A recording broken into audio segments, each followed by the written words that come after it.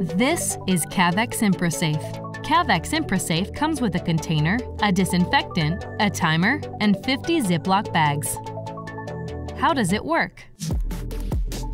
Start disinfecting an impression by filling the container with 1 liter of water.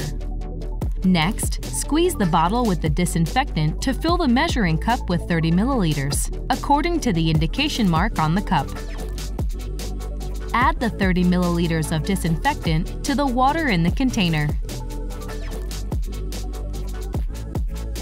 Your disinfection fluid is ready. You can now place the impression on the tray. Make sure that the impression has been rinsed with water.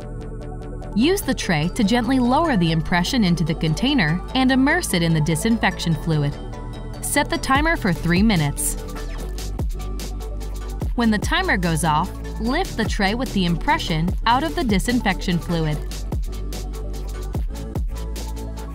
Finally, thoroughly rinse the impression with running tap water. The impression has now been disinfected. Put it in a Ziploc bag and ensure airtight closure.